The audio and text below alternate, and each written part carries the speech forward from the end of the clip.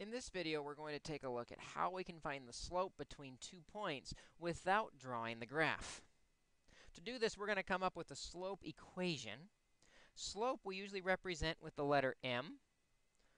I know slope does not start with m. I'm told originally slope was called the modular slope. We drop the word module, but we keep the m for slope.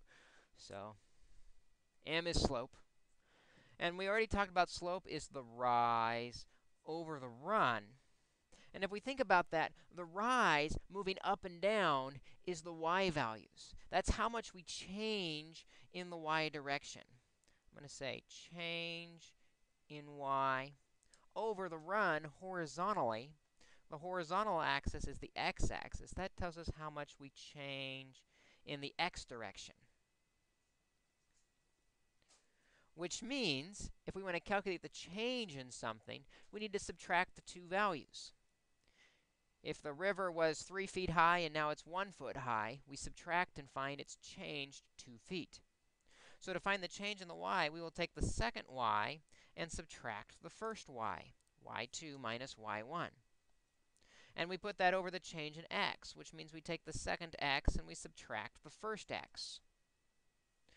So this equation, I'll write m over here again, is a very important one to us, and it's one you're going to want to commit to memory as quickly as possible. It's going to be a very useful formula for us.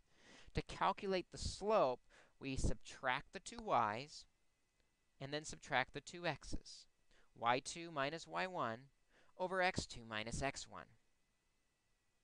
Let's look at an example where we can use this very important formula. In this first example, we want the slope between 7,2 and 11,4. Remember, points are always xy pairs. xy pairs. And we could pick this one over here, the 7,2, to be the first point, and the 11,4 to be the second point. That's a 2. Doesn't look like a 2, but it's a 2. There we go. So when we do our formula that the slope is equal to y2 minus y1 over x2 minus x1, we just plug the values in from our points.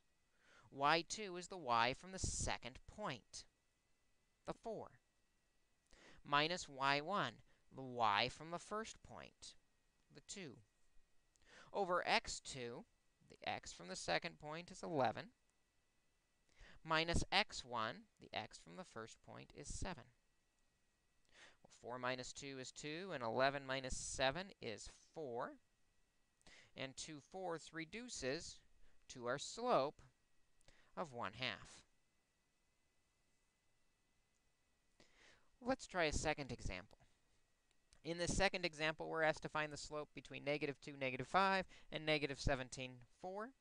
Again, they come in xy pairs. We've got our first point and our second point. And slope is equal to this important formula, y2 minus y1 over x2 minus x1. Plugging it in, y2, the y from the second point, is 4, minus y1, the y from the first point, is -5. Don't lose that negative. Remember, we're subtracting -5. Over x2 is -17. Minus the x1 is the -2. Well, subtracting a negative is like adding a positive, so 4 plus 5 is 9. Over -17 plus 2 is 15. -15. Don't lose that negative. And then we reduce the fraction by dividing by 3, giving us 3 over -5, or -3/5 is the slope between these two lines. This is one of the most important formulas of the unit. Make sure you take the time to memorize it and know how to use it. The slope is y2 minus y1 over x2 minus x1.